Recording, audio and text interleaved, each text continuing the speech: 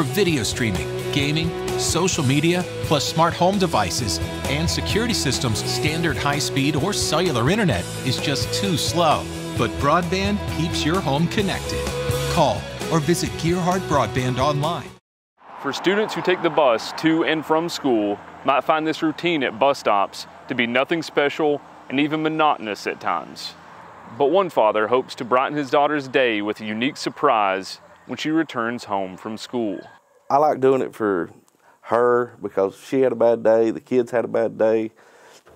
It gives them something to look forward to on the way home, just to brighten things up.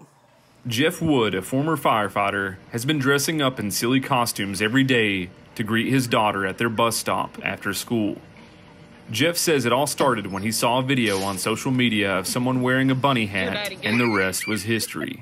I just thought she'd like it, and I ordered it and hadn't even thought about doing it for her to get off the bus. And it was time for the bus, and I just throwed it on my head and walked out there.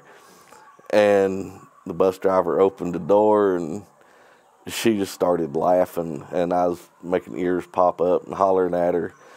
And her reaction was just joy. As soon as she come in the house, she looked and she's, "Dad, give me the hat." And that's her go-to thing now. And she wants to goof off, she'll go grab the hat and come through there popping ears up and hollering at us. And I told my wife, I said, I had to keep doing this. Jeff's outfits have included everything from a cowboy riding an inflatable horse, an inflatable T-Rex, and even Fatso the Clown. Jeff says that the COVID-19 pandemic is tough on Ellie because she loves to learn and wants to get back to being a kid again. She would look at us and say, "Is the virus over with so we can go back to school? Can I go back to school? I want to go see my friends." And it's just stuff like that. And she missed the interaction. And she's not your typical kid that you have to fight with to get up to go to school in the morning. Alarm goes off, she's up, she's ready to head out the door. Jeff says that dressing up in costumes with his daughter and wife is something that they enjoy doing year-round.